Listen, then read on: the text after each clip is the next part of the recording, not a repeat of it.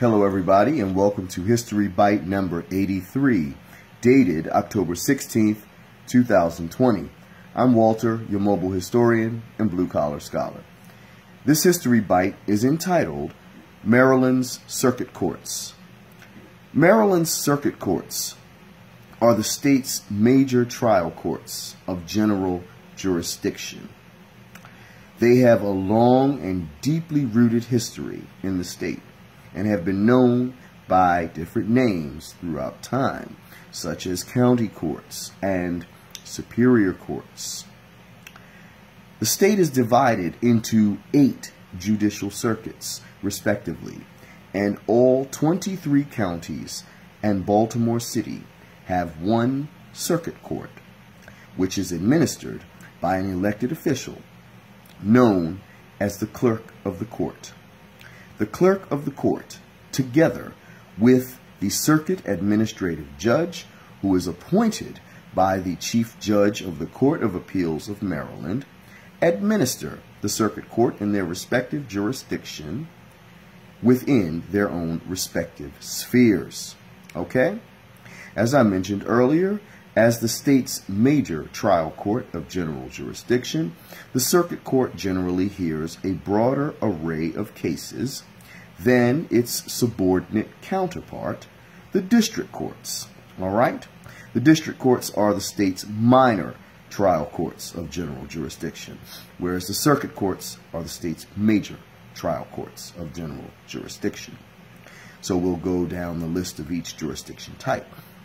With respect to civil jurisdiction, the circuit courts can hear monetary claims of $5,000 and higher. Now, the range of those claims from $5,000 to $30,000, the circuit court has concurrent jurisdiction with the district court to hear such civil claims. But claims that exceed $30,000 in value must be heard exclusively in the circuit courts. With respect to criminal jurisdiction, the circuit court hears major felonies, not minor. Okay, the circuit court hears major infractions of the law, things which can lead to multiple years in prison, life imprisonment, and of course previously capital cases before capital punishment was abolished in the state. All right. Circuit court also has exclusive jurisdiction in hearing family law cases such as divorce, okay, custody, and child support. All right. The circuit courts also hear appeals from the district courts and from the orphans courts, as well as certain state administrative agencies. All right. Circuit courts are also empowered to hear domestic violence cases. Circuit courts are the only state court in Maryland which have jury trials. Okay? So, as we mentioned in the History Bite about the district courts, if one wishes to have a jury trial and is legally allowed to do so based on your case from the district court, it would have to go to the circuit court where a jury trial could be granted. When a case is originated in the circuit court, whether it be a civil or criminal case, a jury trial is an option, as this is the only court level where jury trials are possible. Okay? In addition to everything I have mentioned, the circuit court is the judicial body which issues marriage licenses. Okay? And by virtue of that, one may also have a wedding ceremony performed by a court official at the circuit court. Circuit courts are also empowered to issue notary commissions as well as perform the official oath for an individual becoming a notary public. Okay? So, circuit courts are therefore a very, very broad ranging jurisdiction type of court, hearing a litany of different types of cases. Okay? With respect to judges of the circuit court, okay, judges on the circuit court may attain office in two distinct ways.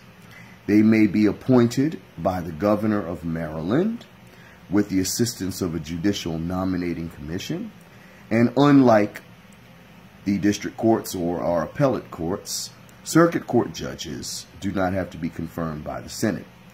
If a circuit court judge is appointed by the governor, they will then they will serve for at least a year in office.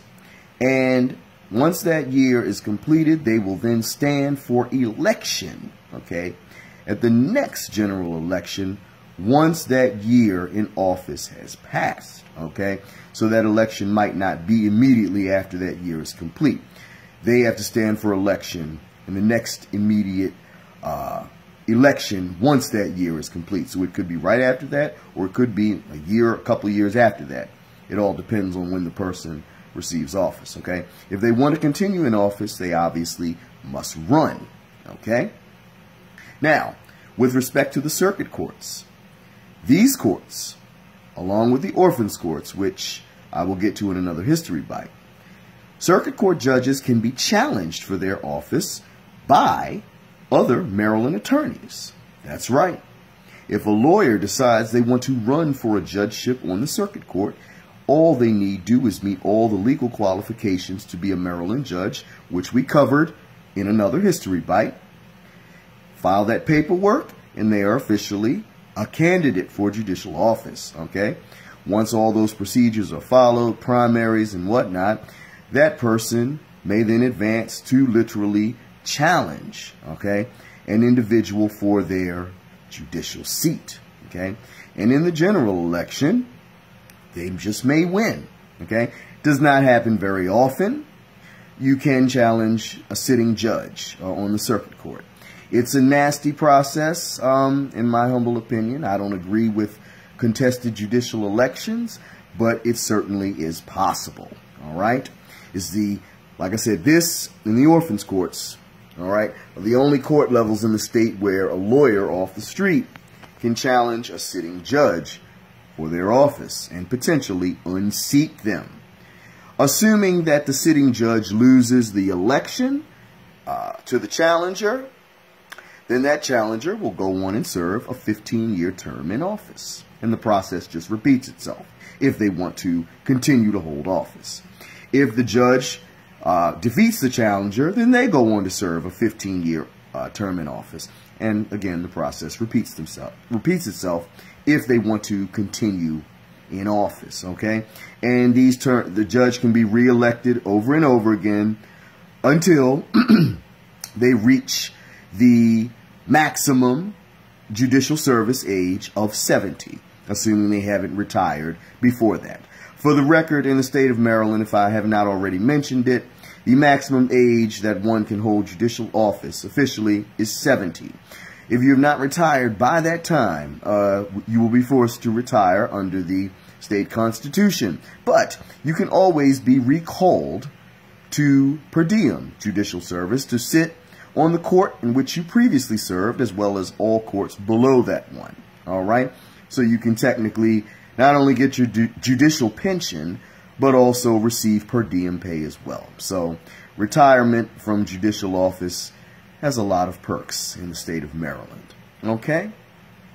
So once a circuit court judge continues in office, assuming they win the election, they preside over all the types of cases during a 15-year term that I've mentioned, okay?